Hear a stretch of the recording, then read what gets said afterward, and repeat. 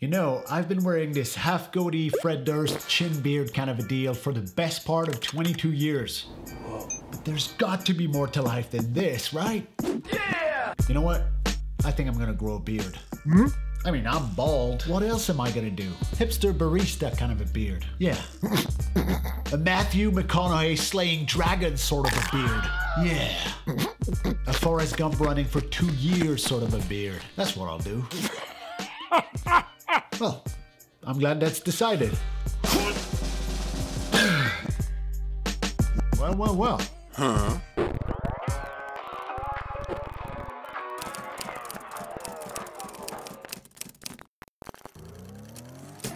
Ladies and gentlemen, 7 consecutive days without shaving, without trimming, without grooming of any kind.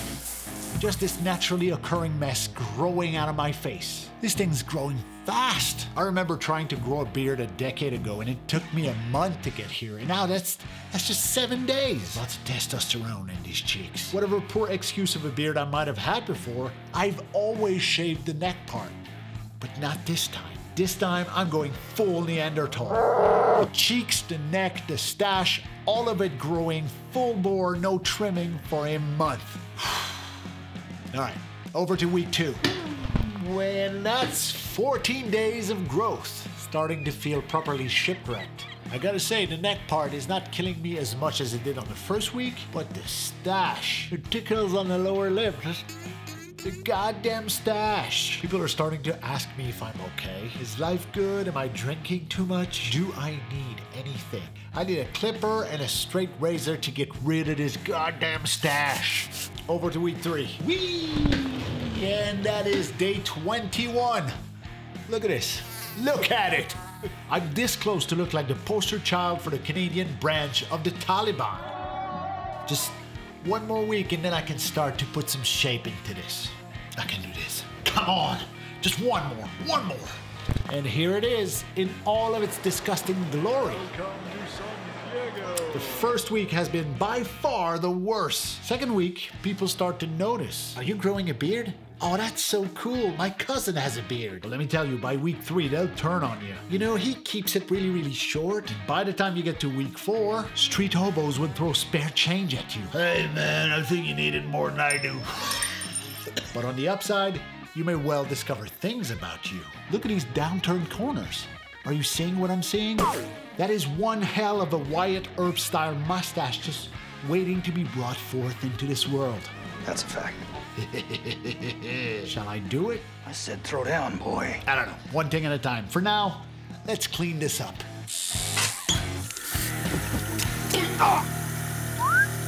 Oh, that feels good.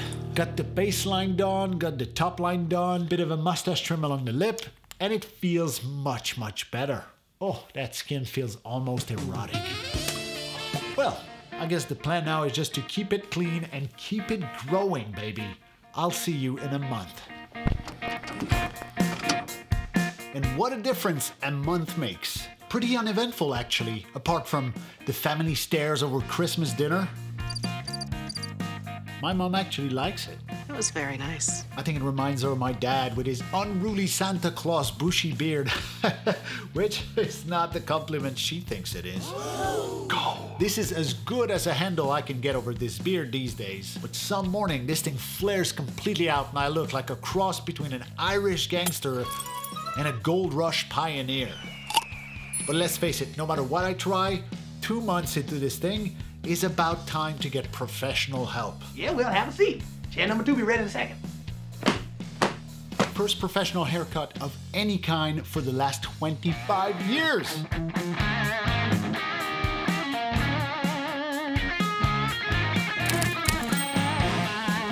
Right, okay, maybe not as transformative as I hoped it would be, but got myself a bit of a fade along the sideburns, super sharp angular top line, cleaned up the jawline substantially while keeping most of the chin intact. And my man got rid of a bunch of flyaways that were just getting out of control. So I'm calling it, this is the first official bearded look that I'm going for a couple weeks. Executive style beard, I think it's called. Honestly, I think the next logical step for me is to grow this thick-ass cowboy mustache I was talking about. Let's see how that does.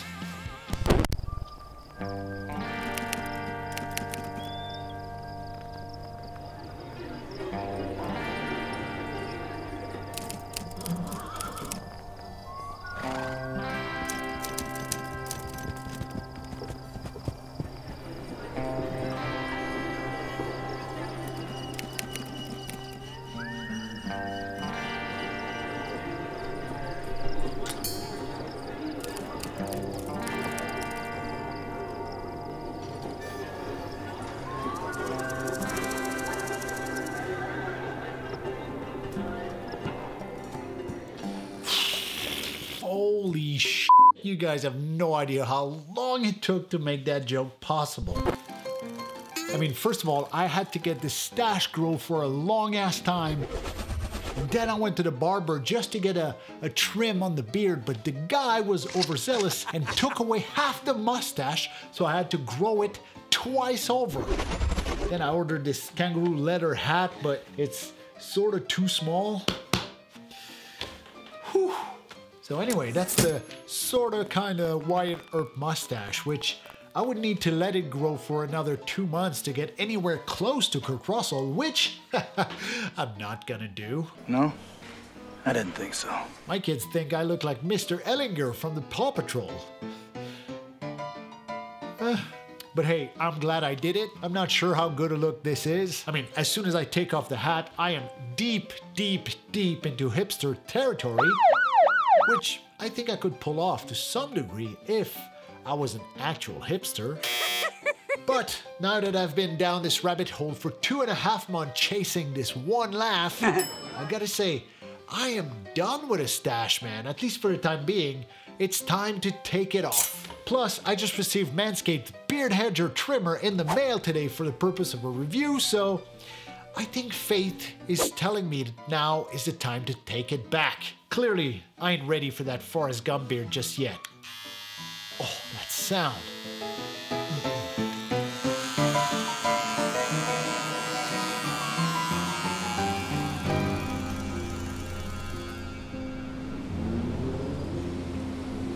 It's over.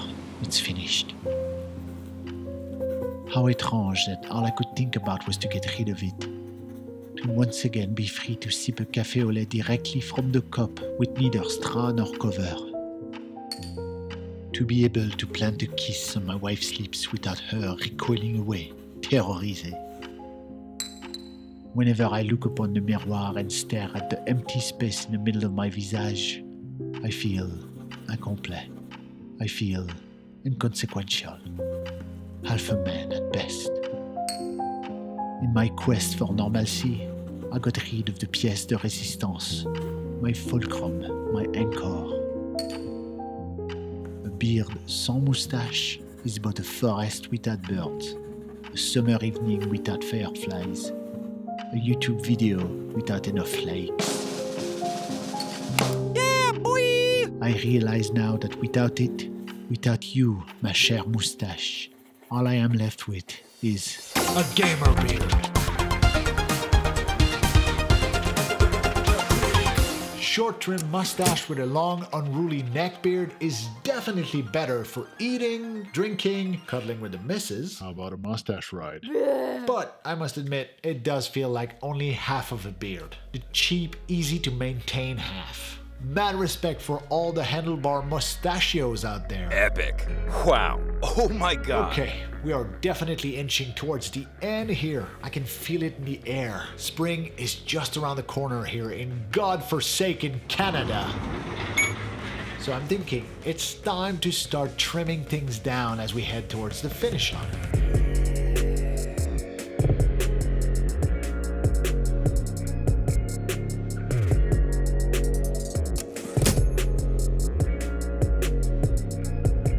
As it turns out, ladies and gentlemen, even that half and half trim seems to be too much, too long, too hairy for the wife. Even this is getting complaints now.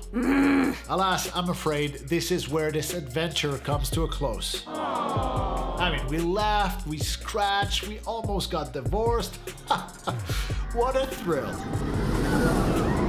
I must say, I'm glad I did this. I mean, what a trove of discoveries. First, Daddy can grow one mean bushy lumberjack beard, which I did not suspect I could do before. Second, growing a respectable mustache is an art form and a discipline all of its own. Nothing but respect for those who do it full time, several years in a row. Burt Reynolds, Tom Selleck, Sam Elliott, all goddamn studs in my eyes forever. For now, I think the wife wants me to get back to the Fred Durst thing, but I don't know, man. Which beard style do you think I wore best? Maybe early stubbles? Maybe the executive style? How about that Kurt Russell wannabe mustache? Right? Let me know in the comments below. I'll take that under advisement as soon as fall comes around and winter starts rearing its ugly head again. This won't be the last time I grow a beard. Oh my gosh. Until then, thanks for watching and keep growing, baby. Bye now. Au revoir. See you soon.